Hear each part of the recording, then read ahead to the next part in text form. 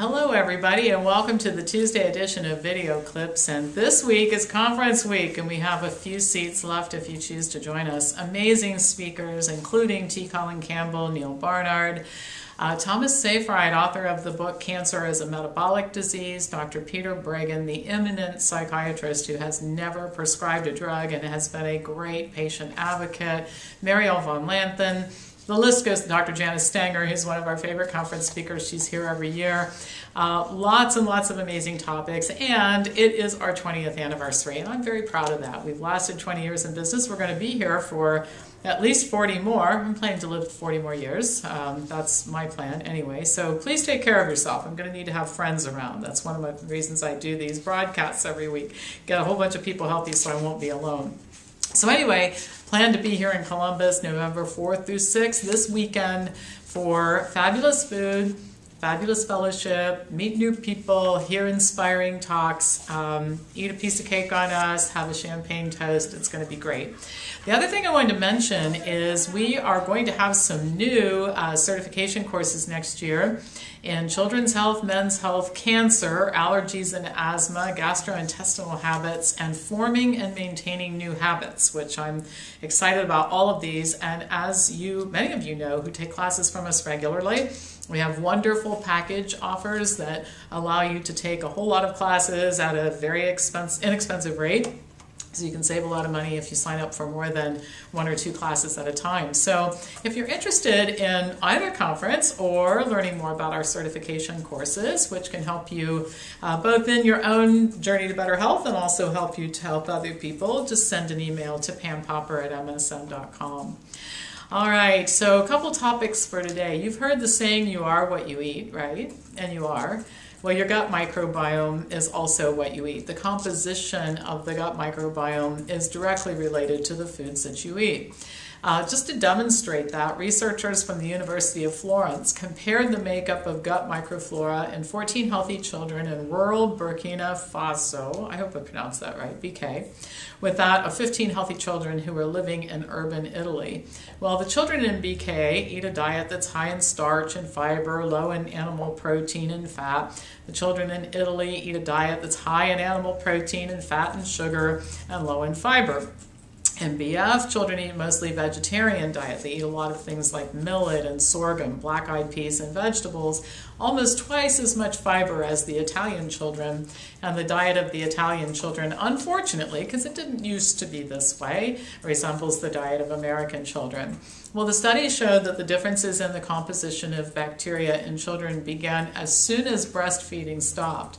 The children in BF had significantly higher levels of beneficial bacteria and lower levels of pathogenic bacteria and more short-chain fatty acids than the Italian children.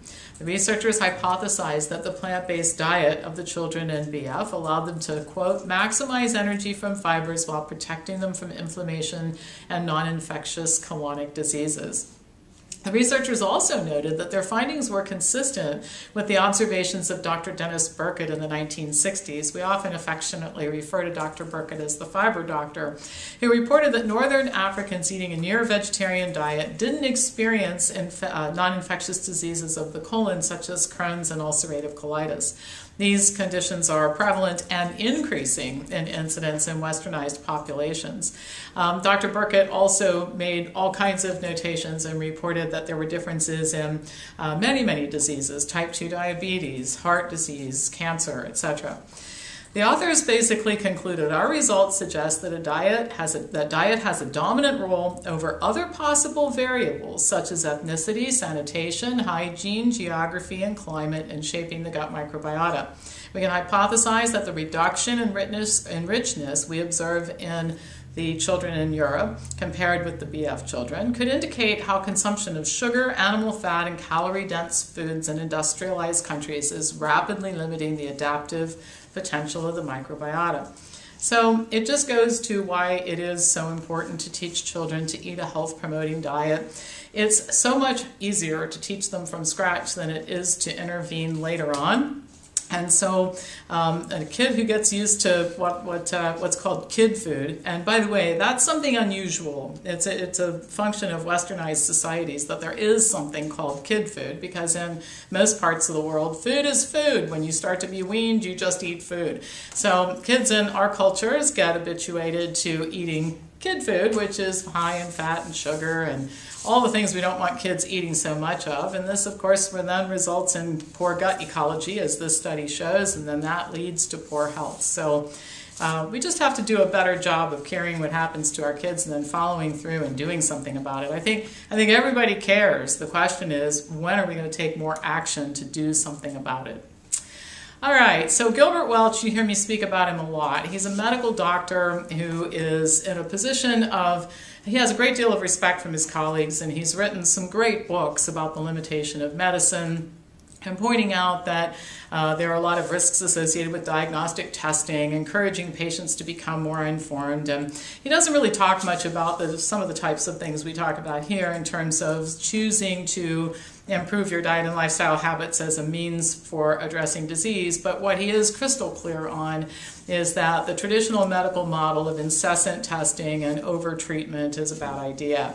He just published a new study, and his newest study concerns the efficacy of mammography, which is a topic he's written quite a bit about. And it's another analysis that shows that more women are hurt than helped. So the data that Welch and his colleagues crunched came from the Surveillance, Epidemiology, and End Results program. It's called SEER, S-E-E-R. And they looked at the incidence of breast cancer and tumor size at the time of diagnosis in women who were 40 years old or older. And then they looked at the fatality rate for breast cancer, both before mammography became a standard screening tool and then after. And the premise of the study was that in order for mammography to work, small malignant tumors should be detected before they have a chance to grow large enough to become palpable and cause symptoms. So what should happen is that if you have more diagnosis of smaller tumors, you'll have less diagnosis of larger tumors over time, and then it will influence the death rate. Well, he really didn't cover it in this article, but the reality is that the death rate from breast cancer hasn't really changed much, in spite of the fact that we're treating more and more women for it every year. Well, Welch and his colleagues report that the implementation of screening mammography has resulted in a higher percentage of smaller tumors being detected, and these are defined as those that are less than 2 centimeters and those termed ductal carcinoma in situ, or DCIS. So there was an increase from 36% to 68%. Now, on the other hand, the percentage of larger and invasive tumors, or those that are 2 centimeters or larger, decreased by half, from 64% to 32%. So if you just looked at this data, you would say, well, it seems like mammography is a good idea. Everything is going in the right direction. The problem is, with this study, is one that is consistently shown in so many other studies that have looked at the issue. And that is the overdiagnosis of pseudocancer far exceeds the rate of decline of cancers that are larger and invasive. In this analysis, detection of larger invasive tumors dropped by 30 cases per 100,000 women, while diagnoses of smaller tumors that aren't really cancer increased by 162 per 100,000.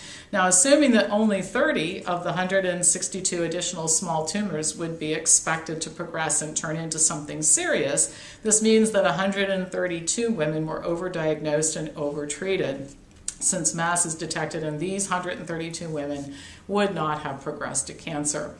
And so the diagnosis of larger tumors did drop, but you still are stuck with this pesky fact that remains, and it's virtually indisputable, that while there are some women who are helped by mammography, the number of women who are hurt by mammography far exceeds that number. And the range is anywhere from several hundred to 1 and higher. So it's an imperfect test. I'm not for mandating people to have it, not have it. But my continuing mantra is I just think women should see this before they make a decision about it. And I know what the objection is. It's bad for business. But from an ethical standpoint, I just wonder how long it is that some of our colleagues are going to be able to continue to justify the things that they do and the information that they withhold from their patients, who should come first, in my world anyway. All right, that's all for today. As usual, pass this on to anybody who you think would enjoy watching it, and I'll be back to you on Thursday with more news.